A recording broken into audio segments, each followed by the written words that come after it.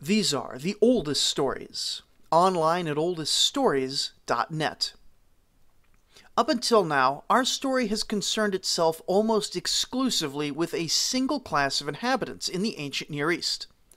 Now, we can hardly be faulted for focusing almost exclusively on this class, with only the barest peripheral mentions of other classes of occupants of this region, since these are those who actually did all the writing, a privileged class, more capable than others, and often quite explicitly in charge of the other classes, defining where and how they could live.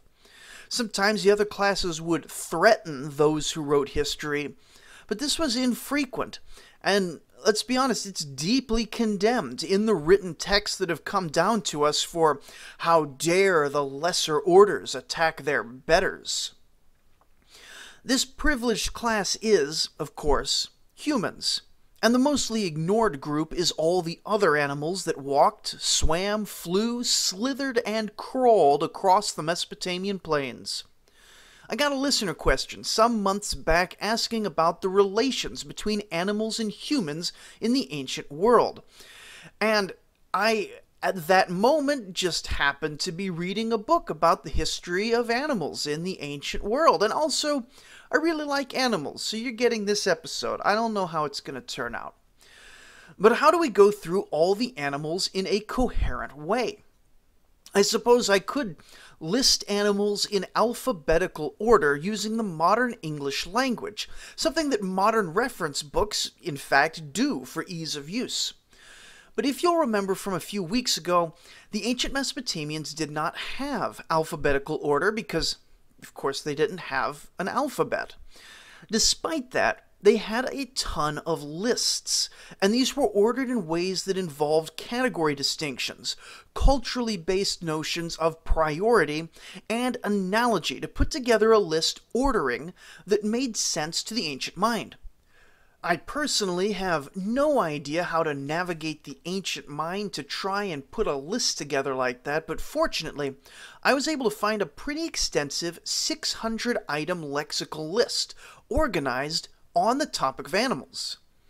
Now, part of me wants to sit here and read every single item from this lexical list with a bit of commentary, and indeed I kind of want to read off all of these topical lexical lists and talk about them for endless mind-numbing hours. There are a ton of these lists. Students would just make them, hey, write down every word you know related to trees, and they'd write them all down. Oh, it's fantastic. But I get the feeling that no one wants to listen to that. By the way, if anyone does actually want to hear the full contents of lexical lists read out with commentary, contact the show over at oldeststories.net because I would totally do those as special episodes if anyone was actually interested. But that is beside the point.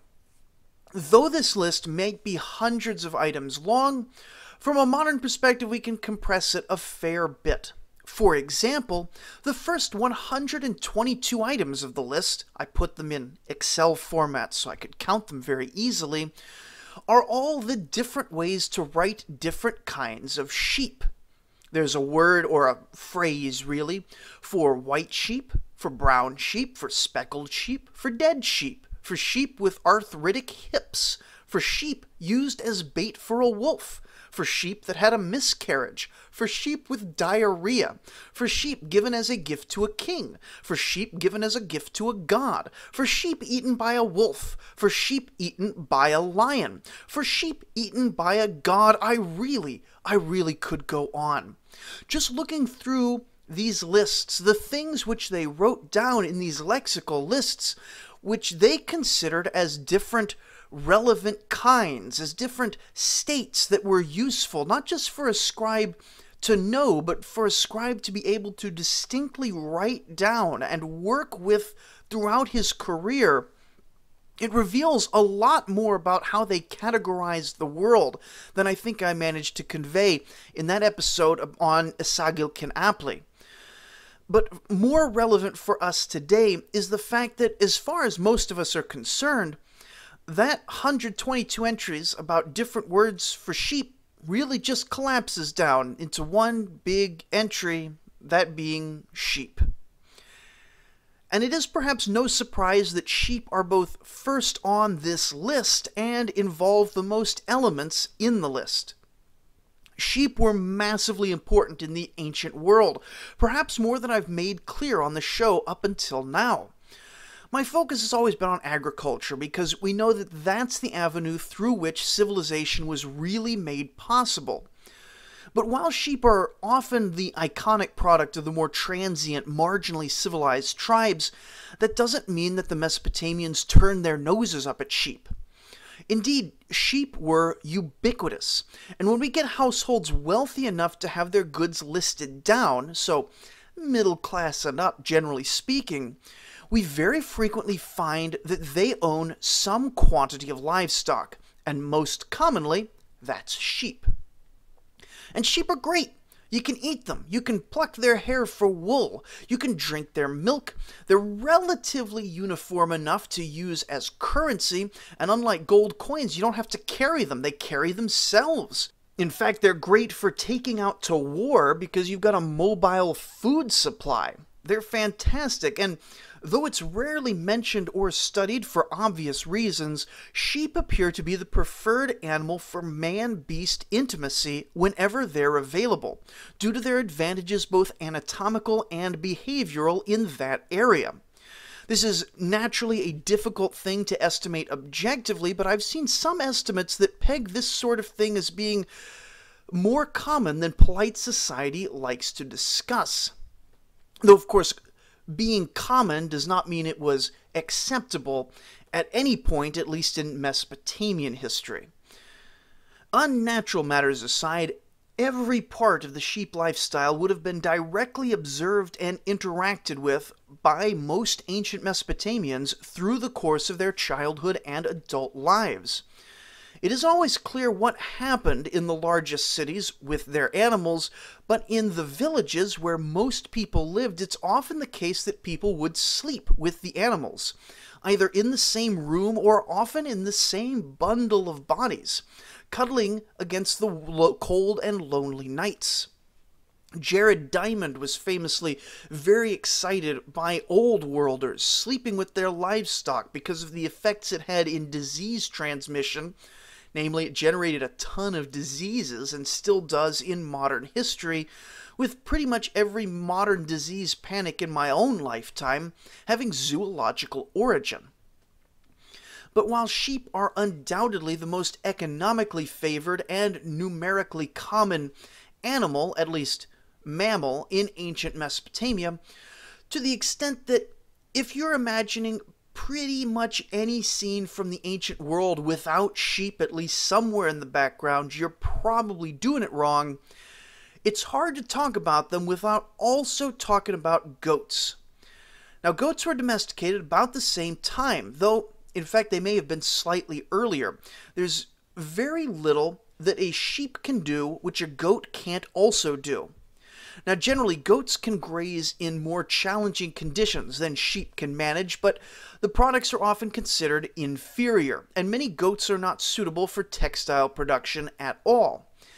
Still, for the agriculturalist of the lowlands, both sheep and goats provide something that's chronically lacking in agriculture: economic stability. A grain farmer can take a single harvest a year, and that crop has to last until the next harvest, a full year later. That's a lot of uncertainty. Anything could happen in that year. You've already taken your 1 year income. Who knows what's going to happen? Having sheep and goats to provide dairy and meat potentially year-round, should it be needed, that alleviates a lot of that pressure and provides a lot of nutrients that grain alone will not. Of course, as central as sheep and goats are to the settled Mesopotamian, they're even more crucial to the pastoralist, many of whom have had milk as their staple food just as surely as barley was the staple for their settled counterparts, with butter, cheese, yogurt, and the occasional meat to diversify things a bit. But being so central to the lives of both farmer and herdsman, sheep and goats are in the background of ancient life in ways that are really hard for us to imagine nowadays. They're so central to life on Earth that when the gods have a message to pass to the human realm, they often do so through messages divined in a sheep or goat liver. Every part of the animal was used after death, and while still alive, they were productive in a variety of ways, not just milk and wool, but used for heat on cold nights as well. Like I said, you all cuddle together.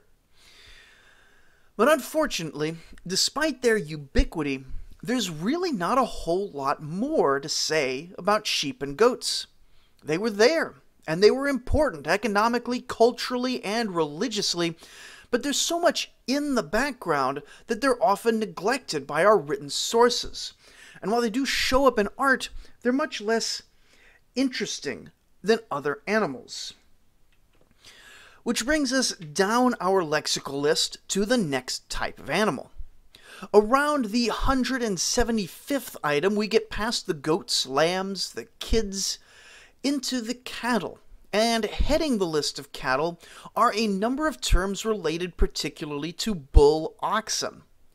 Now, oxen were massive, about the largest living thing most Mesopotamians would ever see in their lives, and packed more muscle power in their huge frames than nearly anything else they could compare to.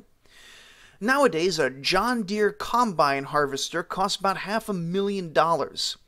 Oxen in those days were about as common as combine harvesters are today, which is to say they're not particularly rare, but they're still an impressive sight, and even a grown man might pause at it from time to time driving down the highway or puttering down your old dirt roads going from one Mesopotamian town to another. Now, the ox pulled plows, a crucial technology for opening up the hard-packed soil of Mesopotamia, and they were given the care and attention of a high-dollar tractor nowadays.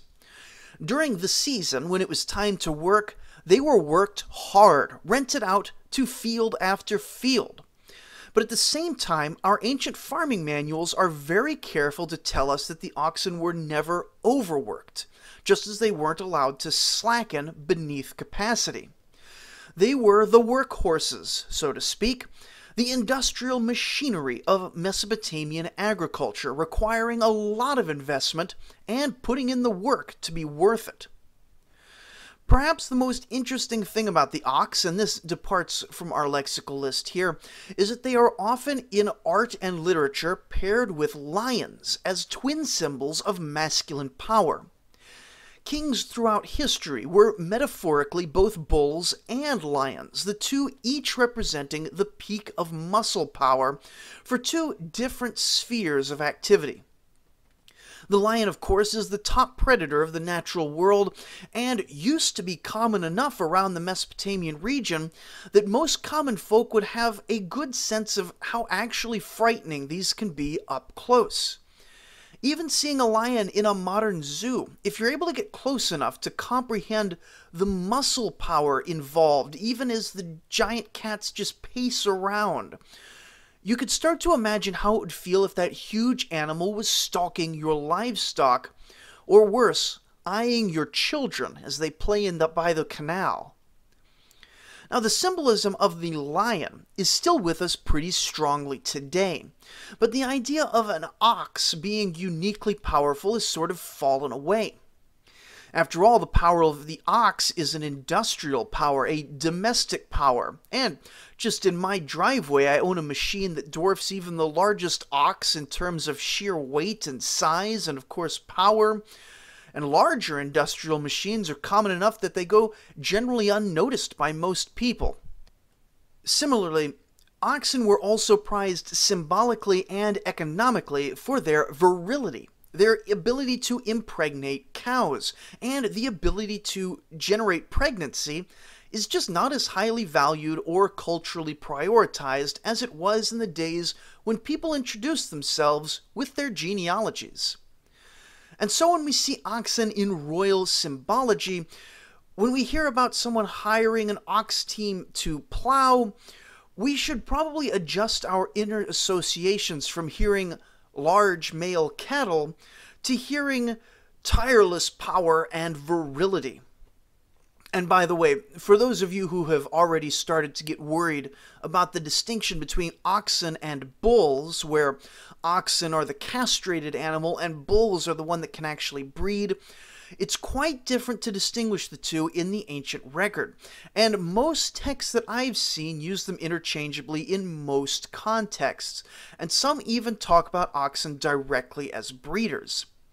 Certainly, if they were castrating their ancient cattle, the ancients would have been aware of the difference, but unless they draw, a huge dongle in the art, we can't tell their representations apart nowadays, and so we can't really say how different a bull and an ox were in ancient times.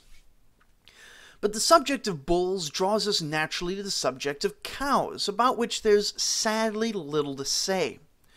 Cattle are, in general, usually the third most common animal in ancient communities after sheep and goats, and by the dawn of history they're already fully domesticated, used for meat, dairy, and hides. The ancient ancestor of cattle, the aurochs, had probably not gone completely extinct yet, but they weren't used for anything. They were just a hazard of the wilderness to be hunted by those who were prepared and avoided by everyone else. Now, in many religions, certain animals get strongly associated with certain deities. Over in Egypt, many of the gods wore animal heads sometimes. In Greece, each god had a sacred animal. And in India, cattle became so associated with Brahma that they don't eat beef. In Mesopotamian religion, this was much less of a factor. All the gods would own flocks of all the domesticated animals, which in practice were property of the temple, used the same way as a private landholder would, buying and selling and consuming, with the difference that all the consumption would first be in the form of sacrifices to the gods, and then that sacrificed meat would go on to feed the temple workers once the god had been satisfied. Similarly, the gods all seemed quite happy to communicate with the earth via omens through a large number of animals, both domestic and wild. There were some gods with particularly prestigious earthly flocks. For example, in Sippar, the temple of Shamash's horses were all tended to with implements of gold and silver, while at the temple of Ashur, in Ashur, they were quite proud of their white horses. But no animal seems to have been exclusive in this regard. But what the gods did have was mounts. Some more were like familiars more than mounts. For example, the storm god Adad rode a bull, while Ishtar rode a lion. Shamash rode a horse. Ereshkigal of the underworld either rode red ants or she used them as messengers. The top gods rode mythical beasts. Marduk had his dragon, Ninurta was on the Anzu bird, Ea was on his goatfish, which the Greeks later named Capricorn. Now, we're not going to cover mythical beasts today, though honestly there's more written about those than about the real animals, and I've sort of rambled away from my point anyway, so we're going to go back to our listing of animals, and we come next to the equids section. Now, most of this is donkeys, but mixed in are words for equids in general, which is sort of like vague relatives of donkeys and horses, and it has a single word that means horse. Now, this particular list is from the Old Babylonian period. I can't give you a specific date or even a reign for you, but likely the middle or later period, and so it makes sense that of the 24 different words signifying equids, most are donkeys, maybe 5 are hybrids, onagers, or some other kind of equid, and only one is horse, what with the horse being so new in the region. All equids occupy essentially the same economic and social role. They carry things and they pull carts. There was a time in my life when I had no car, and I lived about a quarter-mile away from my favorite grocery store, and when you spend a lot of time carrying things by hand or even in backpacks and other contrivances, you soon come to appreciate things which will carry your stuff for you, particularly if you're going over longer distances, like between cities or from farm to market. Especially with donkeys, these are cheap enough to be relatively ubiquitous, cheap enough for a modest-sized landholder to maintain his own donkey if he wants it, and pretty commonly rented out by transporters who maintain a small stable of donkeys and carts. But on the other hand, the economic gains, while definitely there in many situations, were also fairly modest. In medieval logistics studies, people talk about the tyranny of the wagon equation. Now, let's say you're transporting grain to the market, or you're transporting an army to an enemy city. Everything that can help you move grain from one place to another also eats grain. In ancient Mesopotamia, your two land-based options are people with baskets or donkeys pulling carts, both of which will eat a certain amount of grain each day. Now, in medieval Europe, the rule of thumb is that a cart full of grain will be completely eaten by the animals pulling that cart after 10 days of travel. This not only sets a hard limit on how far you can go with your crops, it also adds about 10% per day of land-based travel to the cost of your cartload, or alternatively means that the farmer is losing 10% of his total wealth every day. Now, this number may have been different in ancient Mesopotamia. Land was flatter, donkeys eat less than horses, but on the other hand, donkeys are slower, and the average cart was much smaller and heavier than in medieval Europe. But I don't know that we have the data available to estimate logistical costs as reliably as we do in Roman and medieval Europe, and the general idea here is what's important. While transport could and often did proceed by canal and riverway at much reduced price, this alternative style of transportation only reduced the value of equids where waterways were available. In short, equids of all kinds turned land-based transportation from something that was incredibly slow and difficult and expensive into something that was still really slow and difficult and expensive, though a bit less so. The horse itself, though, now that was a game changer, but mostly for warfare.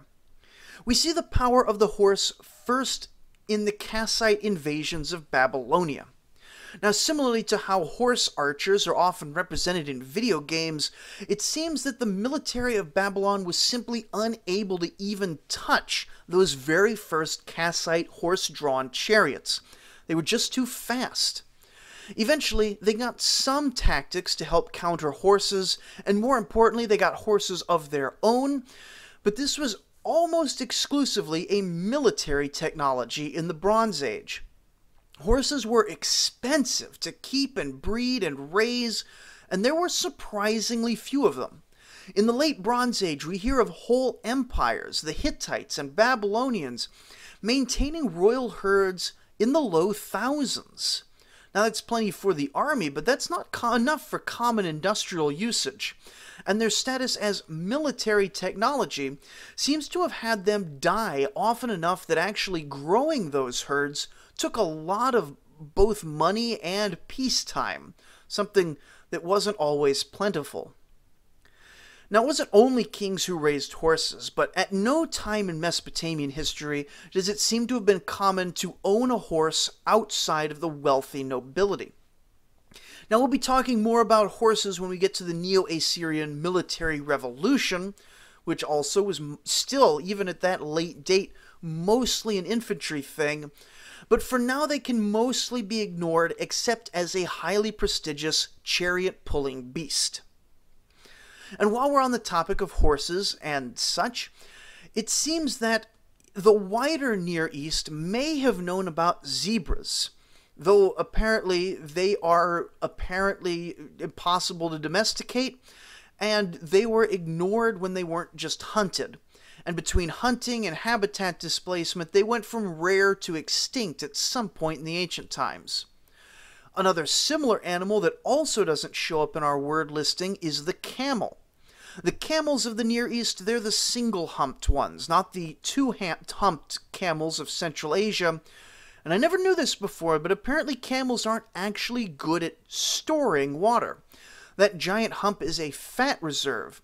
They have no, spare water bags inside their body.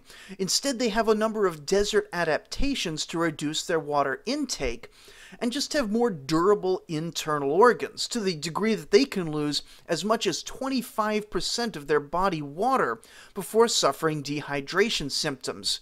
While for a human, that number is closer to 10 or 12%, or if you're a pansy like me, that's probably like 2% and I'm done.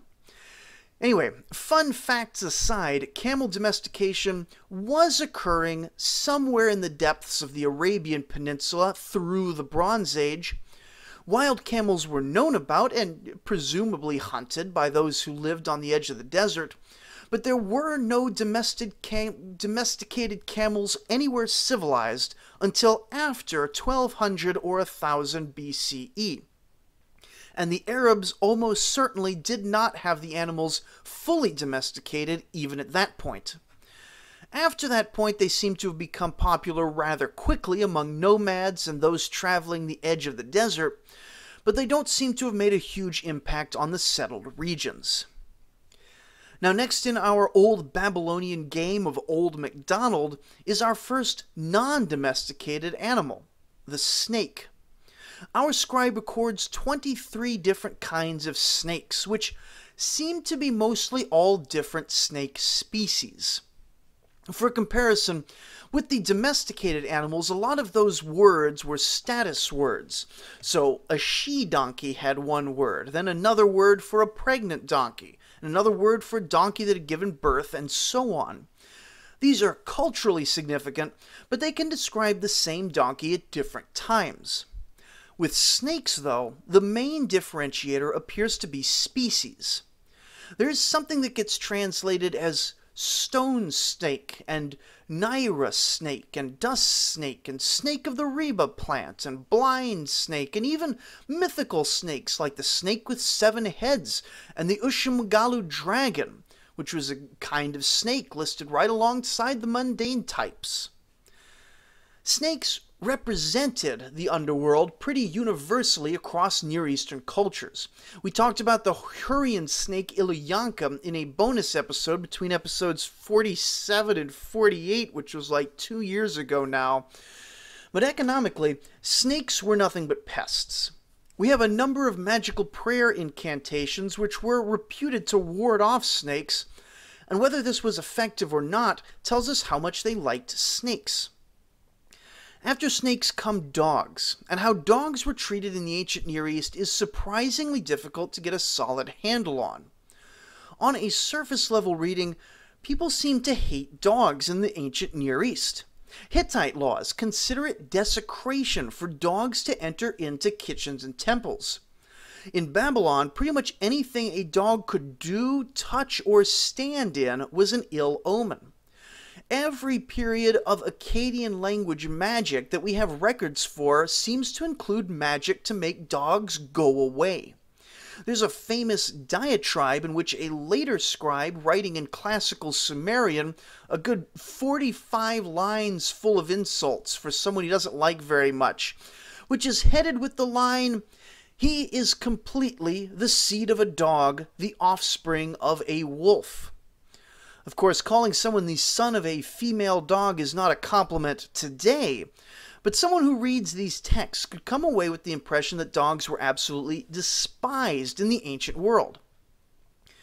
At the same time, though, Mesopotamian art has a good number of depictions of dogs living side by side with people, sometimes as hunting or war dogs, sometimes just in the same scene in a neutral or vaguely positive fashion, like maybe they're pet dogs, we're not really sure.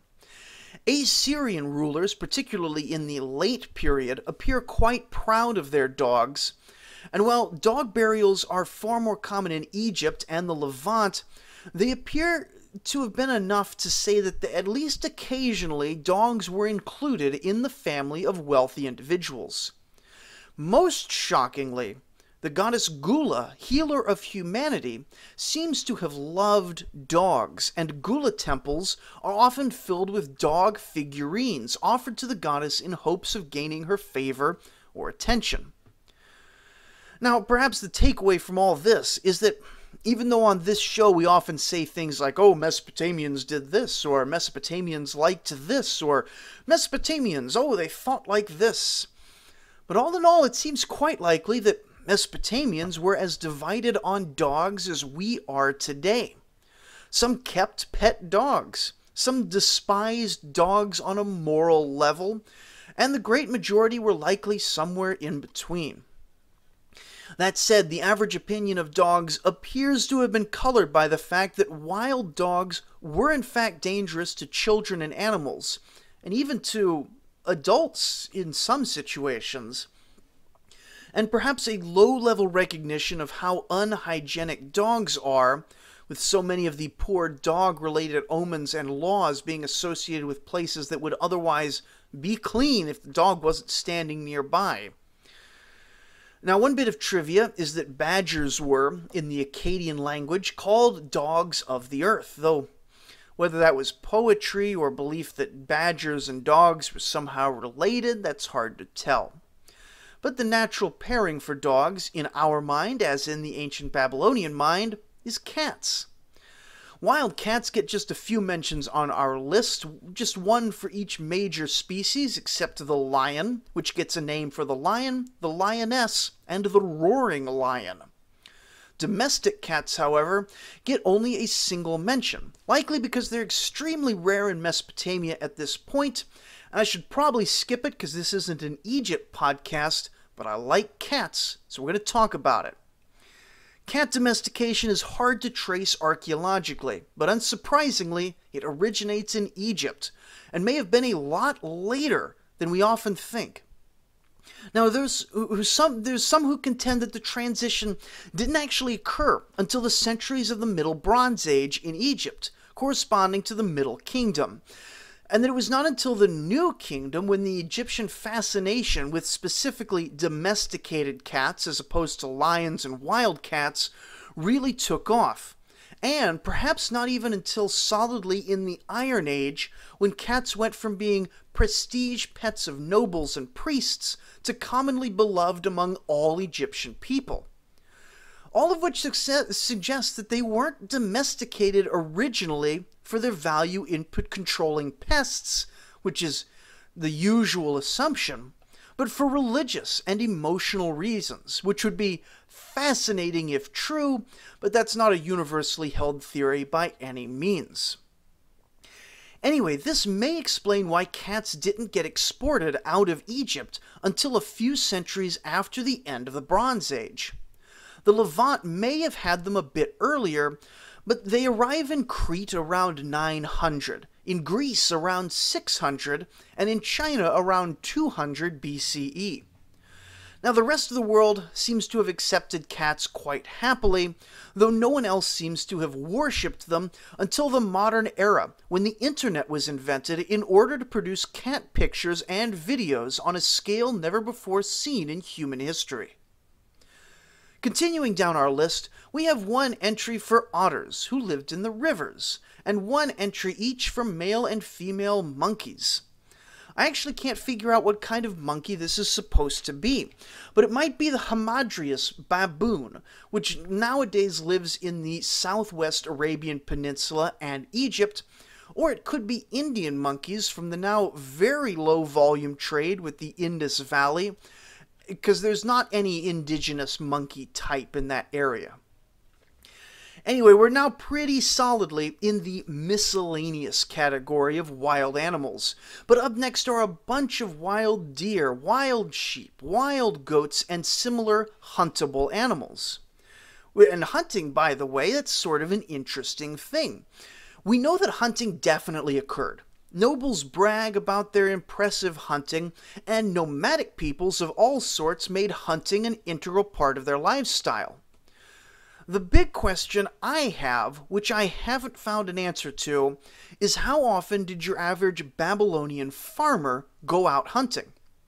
Now, wild animals attacking regular people was apparently maybe a fairly common occurrence, enough that pretty much anyone outside the city proper might need a spear or a bow to fight off whatever came into your family fields. And this sort of defensive kill would certainly have been incorporated into the family dinner. But did regular settled folk go out to hunt deer and wild animals to supplement their diets? On one hand, basic logic tells us that they could have, maybe they should have, but very little evidence survives to tell us about it. If it was a dangerous activity to go into the wilds, why don't we have a bunch of surviving prayer or magical incantations for peasant hunters? Or was the terror of the wilds plus the low expected economic value of hunting so significant that hunting was mostly off the table for most farmers? I have no idea. Anyway, hunting was mostly done with bow and arrow, or sometimes sling and rock, and less often with spear and knife. Hunting for food was often a matter of trapping, though the forms of ancient traps have not survived to modern times, while hunting for prestige among kings and the like was more akin to the sport hunting of the early modern era, where a bunch of people and dogs go out and flush out and direct the prey towards a kill zone where the important people could claim the kills and get on that high scoreboard. Live capture was also possible with nets and ropes, though I haven't seen reference to this outside the Assyrian zoos and other similar kingly prestige products. I should also note that there were elephants, bears, hippos, and a pretty wide variety of pretty rare large animals, which we don't hear about much except when they're slaughtered or captured by various royal courts.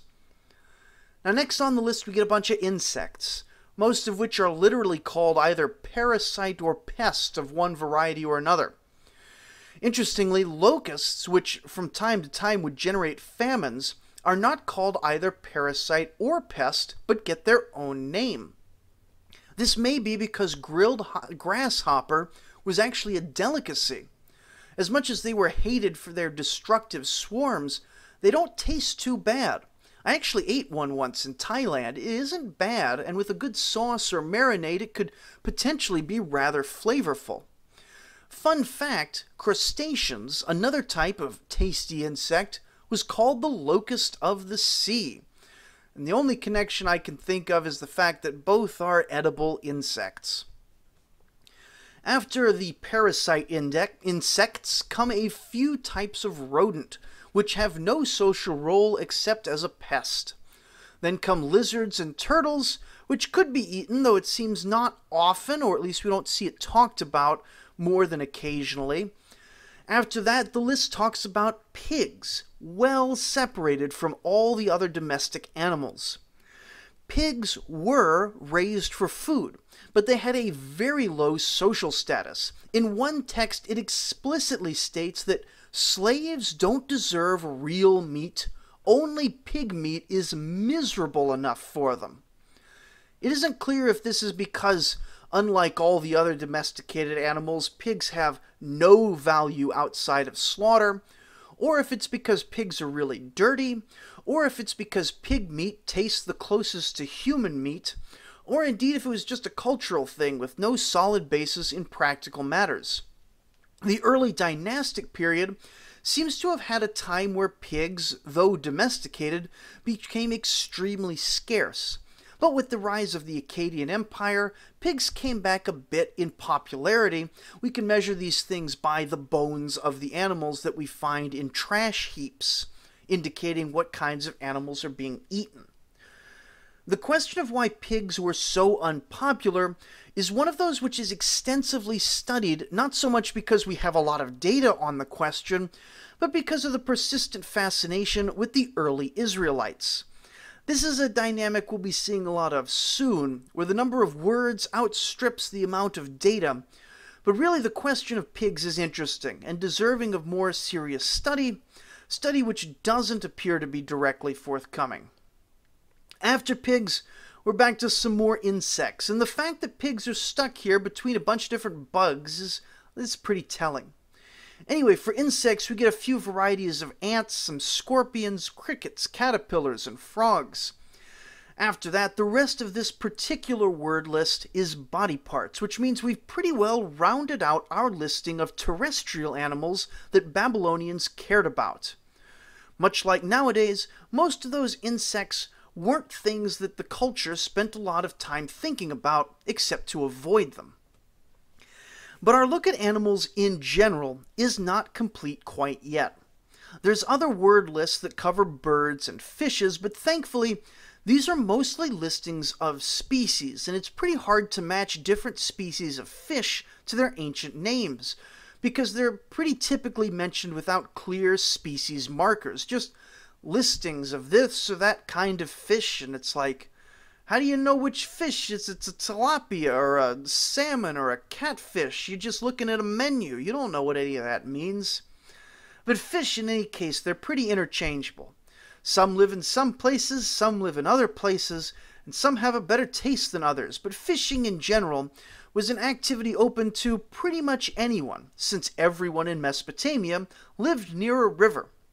Down south in the sealand swamps formed by the slowly receding Persian Gulf, fish were a major component of the diet, and for the rest of the people, fish were an occasional treat to balance out the nutritional requirements. Now, personal fishing was often very active, involving spears or a bow and arrow, like you'd shoot a bow and arrow into the river and you'd hit a fish. If I was doing it, I'd miss, but these guys, apparently they hit their fishes.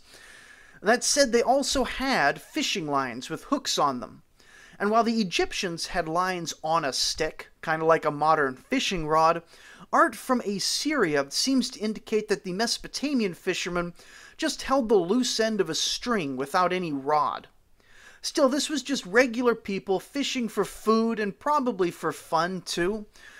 As early as the Sumerian times, we hear about industrial-scale fishing, where a handful of men would get together with nets, either wading into the river or floating on reed boats to catch a lot of fish. And there was actually, sometimes, this was large enough scale that the fishermen had to get government involvement to grant fishing concessions on certain areas of the river. People could argue about, you're fishing all the river, you're eating all my fish. But how often or how extensive this is, that's unclear. While animals in general were shared with all of the gods, fish in particular were the domain of Ea, the god of the waters, crafting, and magic. Similarly, birds are often hard to differentiate from each other for a lot of the same reasons. There were no domesticated birds until the chicken arrives from the east sometime in the Neo-Assyrian period, while eggs and birds were hunted probably by all classes, but they were a pretty marginal food source overall. So this has been a bit of a ramble, and I was thinking about following it up with a discussion of mythical animals, but I'm not really feeling it right now, so we're going to come back to that. At some point in the future, we're going to talk about Anzu bird and the dragons and the funny guy with wings that everybody recognizes from the art. So there's a lot of real good stuff in there. We'll get to it at some point in the future. Instead, we're going to have another ramble next time about the fate of Anatolia in the Bronze Age collapse and the emergence of the Neo-Hittite kingdoms. We're not going to have a lot to say, but I'm going to fill up a whole episode with it anyway. So join us next time for a confusing mess of poorly attested petty princes who nevertheless were kind of important for some people for a couple hundred years. Thank you for listening.